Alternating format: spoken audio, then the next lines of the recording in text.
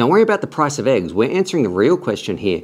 What is the best digital system to get for FPV in 2025? Letter, what do we got? Yeah, oh, got some. What's up in there? Oh, that's good. Good chickens. G'day, Stu from UAVfutures here. Sorry to you omelette lovers out there, but today no eggs, just the goods. We are looking at the new goggles N3 from DJI versus the WALKSNAIL Goggle L.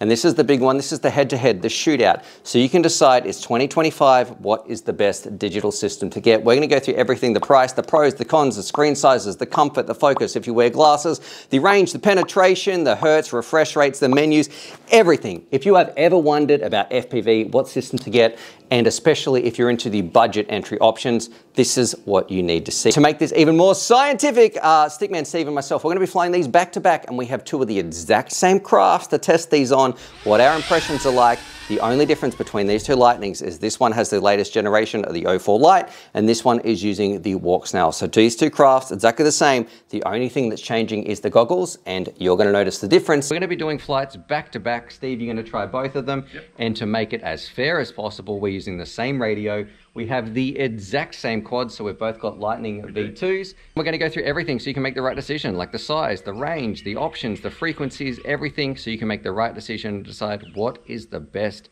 digital option to get in 2025 if you're just starting out. All right, ready to rock and roll? Yeah, Steve, you're gonna do the first pack. You're gonna fly around with we'll get some commentary on just a WALKSNAIL Goggle L flight, and then straight away, we're gonna throw these on and you're gonna fly the exact same craft, but the 04 system. Too easy. All right, let's do it. Alrighty, Steve, so you've flown this quite a lot. This is probably one of your most flown systems of 2024. But just give me sort of a summary on what it's like flying this around, your screen size, all that sort of stuff, light leakage, comfort, your thoughts on this goggle with this unit. Don't think I'll be able to wear these with glasses. I can feel the foam sort of on the edge of my eye sockets. A little bit of light leakage if I actually don't focus on the screen and look around. I'm not really that comfortable wearing them.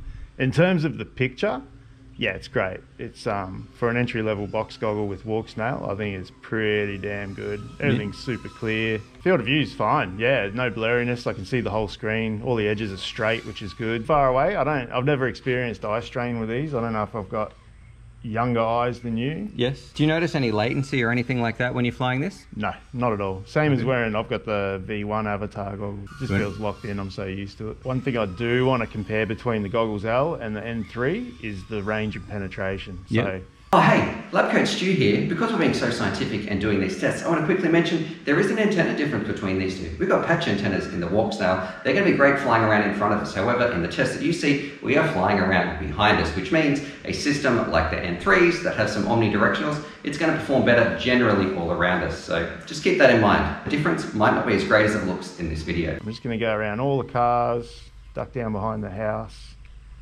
and just keep an eye on my megabits per second. Yeah, let me know how it feels like if it starts to get blocky or breaking up. Mate, I am literally at the back fence of your yard. Okay. It's a little bit blocky, a little bit smeary. Yes. I think I got down to about 13 megabits a second, which is pretty rock solid actually for a little WALKSNAIL system with basic goggles.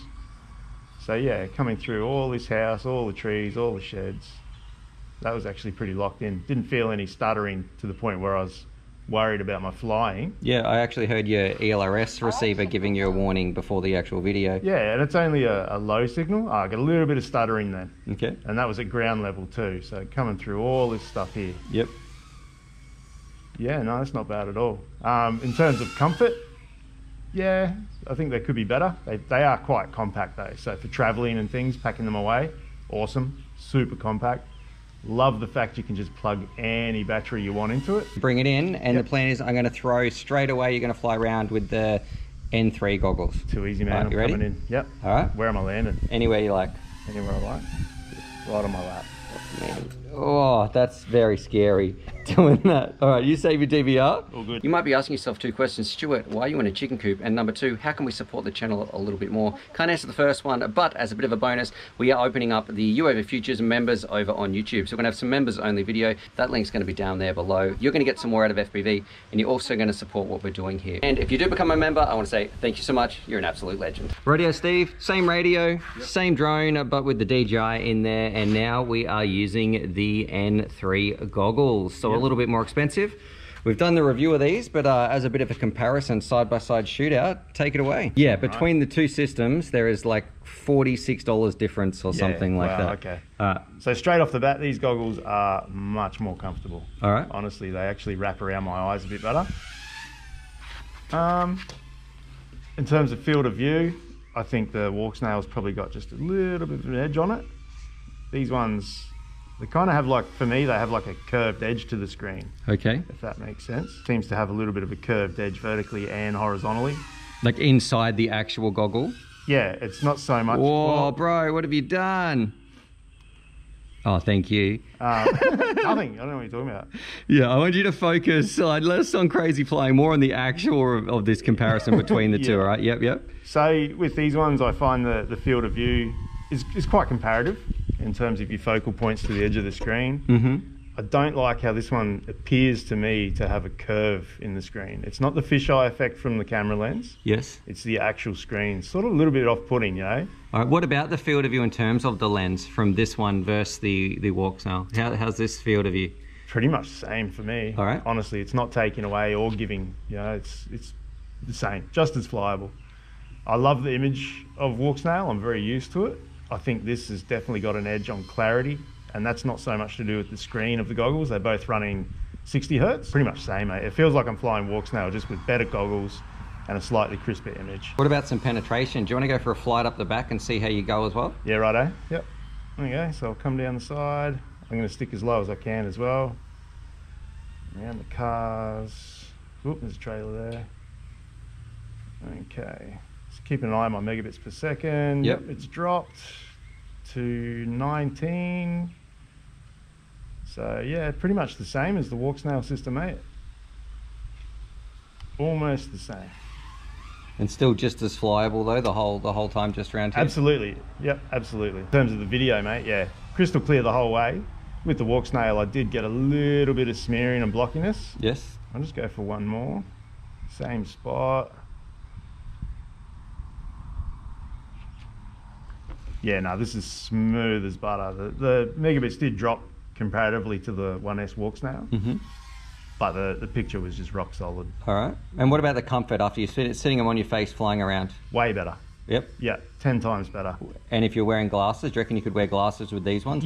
You'd have much more chance with these. The WALKSNAIL goggles, for me, if I was wearing them, I would not be able to have goggles at all. Glasses? Sorry, glasses, yeah. They just would not fit in the WALKSNAIL Goggles L. For my face. These ones, yeah, fine. They actually wrap around my face quite nicely. I do find these, though, Stu, they get a bit warmer on the face. Okay. You're feeling the heat a little bit more? Just a little bit, yeah. Mate, flying them was absolute gold. That was really nice. The only thing I noticed, like, if I just go like this, adjusting out, you can tell there is way less light leakage. Like, I feel like I'm coming out of a nightclub at 5 a.m. right now. Okay. It's good. But the only gripe I have with the actual screen on these is it feels curved. Okay. And the screen edges are weird. I can see more of the screen corners being such a longer focal point on these goggles. Yep. Than the Goggles L. Straight up comparison, yeah, these definitely got. All right, let's go through some rapid fire questions. Which one had nicer screens to look at? N3. Which one has a better field of view? To me, they're the same. Okay, what about colors? So colors, just the N3. In terms of battery options, because I know we've spoken about that. CAT-X all day long. Okay, yeah. And what do you think about this solution of having it tied to your battery or your goggle? I think it's a little bit silly, a little bit controlling the consumer a little bit. Mm-hmm. Being able to just plug one in as you go, you need a new one, sweet, whatever. It's so much better. All right. Having the fixed battery option is obviously going to play havoc with you in the field when you run out of juice and you want to fly. Yes. But the way that these counterbalance the weight off the front of your head, because I mean, look at the size difference. Yeah, right? okay, yeah. Let's talk about that. Okay, so yeah, comfort on your head. Comfort on the head. I think the battery, whether it's fixed or not with wiring, is one thing, but the fact that it's on the back strap of your head helps to counterbalance the extra weight. Which one dug in more? WALKSNAIL for sure. Okay. Much smaller facial opening there, less foam. These got the little rubber flaps there. I think that's where I'm feeling the heat from, maybe. Yes. There's not as much dissipation. All right, so you feel like these are warmer than those ones, like wearing like sweaty eyeballs? Yep, but much darker, so the image quality is better. Yeah, and locking out a lot. That's where the image quality came from for me. Yep. Was the fact that there was no light leakage. Okay, latency between the two? Nah, whatever, same. Felt similar? Yep. In terms of like range or penetration, dropouts here for our day-to-day flying? Sorry, mate, you had a bit of solder on you. Did I? Yeah. Range and dropouts, mate, everyday flying, absolutely fine. Is compared to the Goggles L, which I just flew before, got to exactly the same spots in your yard. Yes. All the penetration was there, dropped to a similar frame rate. But the N3s held their image beautifully. All right, so you think the N3s win that one? Yep. Trying to wear glasses, which one do you think you're going to have a better N3. chance with? All right. For sure. Menus, navigation? Yeah, so again, I'm super familiar with CADX. I do find it a little bit more intuitive than the DJI system. Yep. I haven't spent a lot of time doing it, except for yesterday trying to get the recording things going. Yes. And that's a pretty big one, right? Yes, yeah. I think that's probably something you're going to get used to, though. Exactly right. It's not really a gripe. It's not a benefit or a hindrance. Yep. I think it's just a new system. Okay. Refresh rates, it all felt the same? Yeah, exactly the same. All right. And probably the last, if there's two last things, what do you think? You got to activate DJI? Is that a problem to you where you don't have to do that, or you couldn't care less? Doesn't really, not a deal breaker? I don't think so. I mean, I'm not going to go out and break the rules flying anyway. Yep. So having something registered might be a benefit for me in terms of warranty. I think it's more of an issue if you've got more of your Avata 2s and all that sort of stuff, you know, that actually have geofencing and things built in. For what we do, no, I couldn't care less. All right. And then finally, I guess both the boards, they're very similar to go into the craft. There's not really too much difference. Yep. Camera mounts are the 1S kit versus the DJI. Yep, the DJI DJI have left a lot to be desired with that. A lot in terms of versatility, being able to put it into any little micro frame. It's just not that easy. All right. So WALKSNAIL wins for you for that one? WALKSNAIL wins with that respect. Also for the durability, from what I've seen. I mean, we installed one knowing a few dramas that people have had around the world so far with the 04 Lite. Yep. So gluing that camera cable on the back. Like, come on, guys, this is FPV. We rely on our video. Yes. You know, one little crash, you might be able to turtle mode out, but if you can't see, what's the point? Yep. You know, so I think WALKSNAIL definitely. I've had some massive stacks with WALKSNAIL 1S kits, and they've held up beautifully. Okay. All right. And finally, for the price. So this is $334 when I looked at DIY FPV and shopped around and found where I can get it. And the WALKSNAIL is $288. Which one are you going to get? For me, if I was coming in now, this is the video right now. You're coming in, what's the best budget digital solution? This is the cheapest WALKSNAIL system with the cheapest camera, and this is the cheapest DJI system with their latest generation as well. So what are you going to get? If I was coming in now, I would go DJI. Okay. Honestly, I would go DJI. Very, very grateful that I got the chance to use both and know the differences. Hope it helps people. But I think what they're doing these days with their versatility and their boards, being able to put them into smaller crafts, having a cheaper entry level. So even if you're coming from something like analog and you've already lashed out on good analog system, it's still not much of an outlay to get into digital. Yes. If you're fresh off the boat, I don't see why you would go analog. Yep. I think digital and DJI. Do you think you're going to have the best FPV experience for an everyday pilot using the DJI and the N3s over the WALKSNAIL system? I think the benefits of DJI outweigh the benefits of WALKSNAIL in some respects, but I think the downfalls of the new 04 Lite camera aren't quite as good as the benefits from the WALKSNAIL 1S kit. Okay. It's a tricky one. It is tricky, but you can only pick one. So what are you picking? I'm picking DJI. Okay. Yep. Too easy. All right. Do you have any words for people who already own WALKSNAIL? Do you need to upgrade on a bit No, of you a don't need to on a upgrade. bit of a final thought? You might be watching this thinking, "Oh, I want that system or something." Yep. But you've got an avatar system. You've got heaps of moonlights and everything like that. Do you feel FOMO between these two with this, or are you happy with what you've got? Definitely not. I think the biggest thing for me would be the onboard 4K recording, Yep. which you have out of Moonlight. DJI's got the edge on it. Yeah, okay, fine. But for me, I am more than happy with WALKSNAIL. I've never had an issue with it. Yep. I don't think it's worth the cost for me to change over 8 or so quads. Yes. I really don't. Yes. Until something massive happens or WALKSNAIL becomes obsolete or you have to upgrade goggles anyway. Yep. Then I'll jump over. Okay. But at the moment, more than happy with WALKSNAIL. Too easy. And that's probably something too, like future proofing, where these are like just released. WALKSNAIL has rumors of a new system or CADX and VTXs, and it's unclear as well. So coming in today, that is another plus, I guess, on DJI's side versus that. And look, I'm still rocking the Avatar V1 goggles. No issues with them at all. Yep. Love them. The picture and everything's great. Coming into the hobby though, yeah, why not? why not go, we get a cheaper option. You know, you've got cheaper DJI, cheaper WALKSNAIL. It's so much more affordable. Okay. So, yeah, So N3.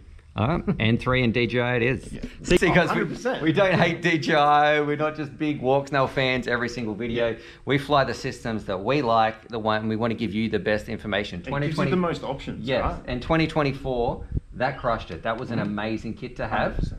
And you should have no regrets if you are flying around that. Like Steve, you're still going to fly WALKSNAIL, still enjoys it. Yep. This is if you were coming in today, brand new, nothing, no kit whatsoever, which is a good cheap entry option to get in terms of digital.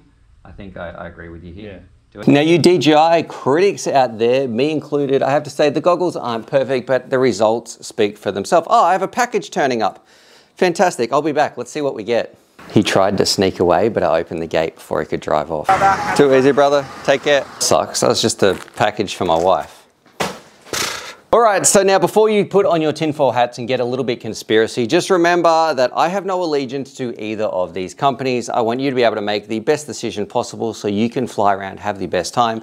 And I know I've been critical of DJI in the past, and this definitely is without some limitations. I mean, we have an annoying battery system on the back, and I feel like the weaker of the two air units is going to be the DJI system. It's very fragile. I don't like the camera mounts, but the actual experience of flying around, this is what I'd go for, the N3 goggles in 2025. I think even though they're a little bit more money, about $50 between the two complete setups, they're just a better all-round goggle. The screens look nicer, it fits better on your face. They are future-proofed a little bit more. These are a great goggle in 2024. The Goggles L are still great, but this is going to be my option. If I was jumping in, my family or friends wanted to know what to fly, I would recommend the N3 goggles. However, I got to say, if you're worried about FOMO, go watch this video up here about the N3s, because if you already got a digital system, you don't need to switch. Like, that video will spell it out for you. If you want like a free drone, I actually have a spare, here it is, this bad boy. So the Lightnings we were flying in this, I've got an analog version one.